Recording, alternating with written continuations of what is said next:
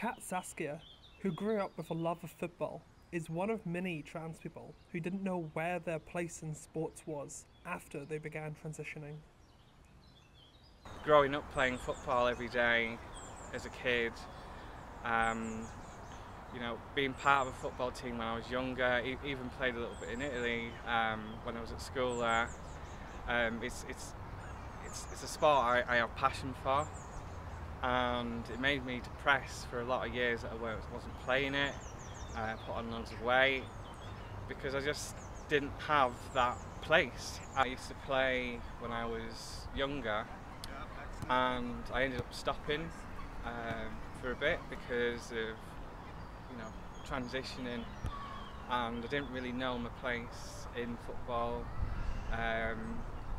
in either the male or female teams. I was obviously too uncomfortable to play for the males team because I identify as female, and then on the flip side it was also like playing for the women's team. Would I be accepted on a women's team with all the talk and conversations around that? I joined TRUK United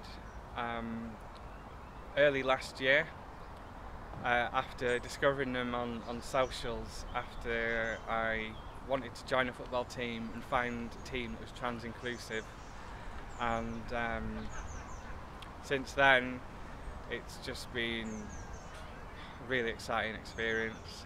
She reached out to me, we arranged to meet. We've been working together now for quite a few weeks, and I've just been helping her to develop her football skills, and I've been very impressed with not only where they are but how they're growing.